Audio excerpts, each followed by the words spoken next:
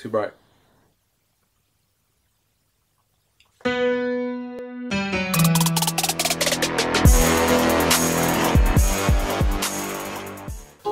What's going on, guys? It's Sab and this is the Bearded Point of View. So this week I've actually been mad busy just working on a project for a client of mine. So I haven't really had much time to work on content for this week, which means instead of working on a video a few days ahead, I'm actually just working on this like the day before my usual upload date. So this means if you're watching this today, it's more than likely to be late by a day or two.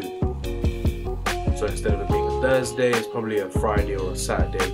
But if I've managed to somehow pull it off and do it on the actual day of my upload, then anyways, I've been working on a web design project which is actually due to be finalized in the next 2 days. I need it up and running by at least Friday night, Saturday morning.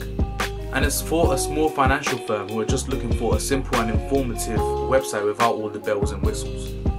So I don't know if it's just me, but whenever I'm doing a web design, I tend to get all of the hard and detailed pages done first, or I try to get them all done first. Now the reason for this is because I like getting the small bits done straight after that, because when it comes to the testing phase, it allows me to look at it with a fresh perspective.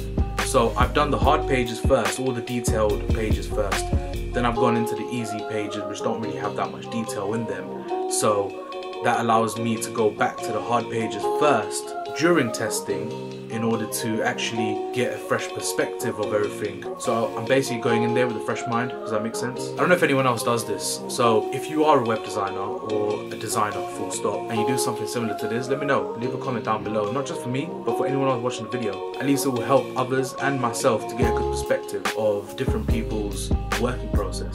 So right now I'm just working on small little tweaks for colors, fonts, and also tweaking the site a little bit for mobile and tablet devices.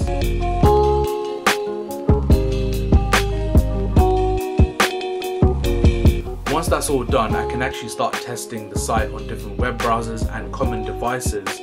So if I find a fault, I can make sure it's dealt with before I hand over the final version.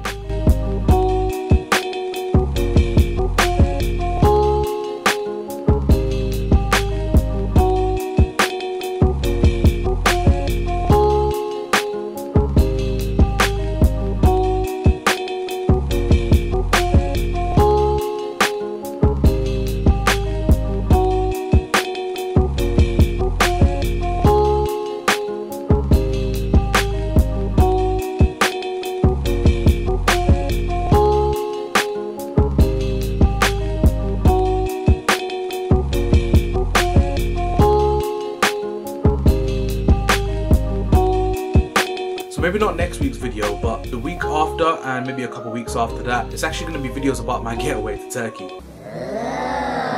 Greetings! So hopefully I can show you, or those of you who are interested, what I'm going to be packing in my camera or carry-on bag. They're both the same thing. So just because I'm flying out doesn't mean I'm not going to make any content for you guys or film anything while I'm there. Hopefully I film enough to make 1 or 2 videos. Obviously I need to edit them before I upload it when I get back. I know it wasn't much, but I hope you liked the video. Please hit the like and subscribe down there, or probably here. Leave a comment down below and I'll try and respond to you as soon as I can. Make sure you hit that notification bell down below, right next to the subscribe button, and you'll be told of any new videos I release. I'll see you guys in the next one. Peace.